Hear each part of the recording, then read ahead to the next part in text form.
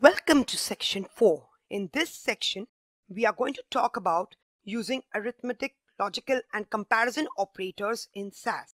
In this video, we will talk about introduction to arithmetic operators. Using arithmetic operators is a part of the data statement in SAS. Typically, when the user wants to perform a calculation with an existing numeric variable in the dataset, we use arithmetic operators to perform such a calculation. The new variable could be calculating BMI based on height and weight of a person. The requirement is that the underlying existing variable has to be essentially a numeric variable, thereby paving way for a calculation to be done. The following are arithmetic operators in SAS. I have also given examples to make the concept more clear. So star means exponentiation, typically when we talk of square and cube. So as an example, I've given 3 star 2, which means 3 raised to the power 2 or 3 square.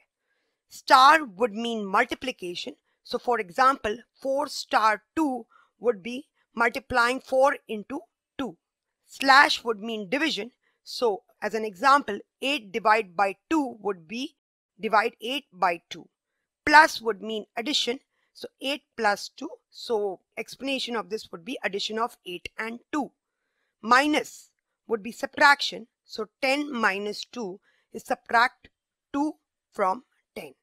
Finally, summarizing the video, the following are the takeaways from the video while using arithmetic operators in SAS. Firstly, it is a part of the data statement and it creates a new data set and a new variable.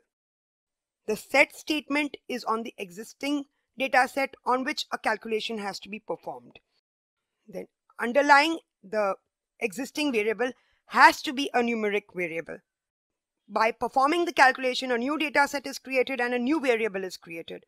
And you have to verify the data set and the new variable. And finally, you have to realize that the data set will be created in the work library, which is a temporary data set. So let us perform an example of arithmetic operators in SAS. Well, we have performed this operation already when we did section 4, but we will do it again so that you can link both the sections together. So proc contents data is equal to SAS help.cars. I think you remember this data set when we did arithmetic operators or deriving new variables in section 4. So I'm running this code and you will get the result. So you've got the results. This is the data set SAS help.cars, which has 428 observations and 15 variables. We have 2 variables which are numeric type, invoice and MSR, and I presume that we can calculate another variable based on these 2 variables. So then we had run the code for printing a few observations. Proc print data equals SAS help.cars.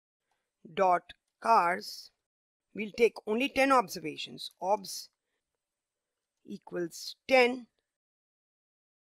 not forgetting the semicolon, run. So this will print only 10 observations from this particular data set. So I'm printing 10 observations.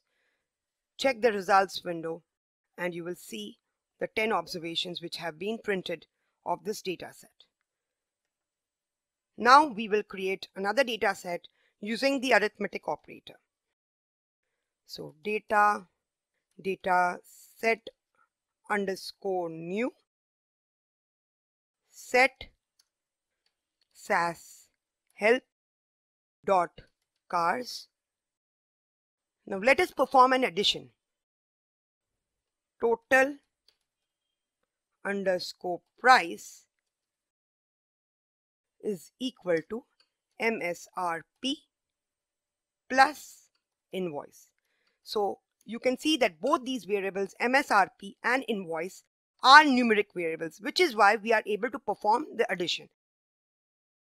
And finally, you run. Select the entire code and click on Run. So this is our new data set, MSR dataset underscore new, and you have finally the total price, which is the last variable and which is an addition of the two variables, MSRP and invoice. So going back to our code, let us run a proc print for 10 observations for these three variables. So proc print data is equal to dataset underscore new obs equals 10. Then put a var statement to specify the variables MSRP, invoice, and total underscore price, semicolon, run. So I select this code again just to verify that the contents of the observations are correctly populated or not. So in the results window, you will see that the contents have been correctly populated. In fact, the addition of these two variables is the total price.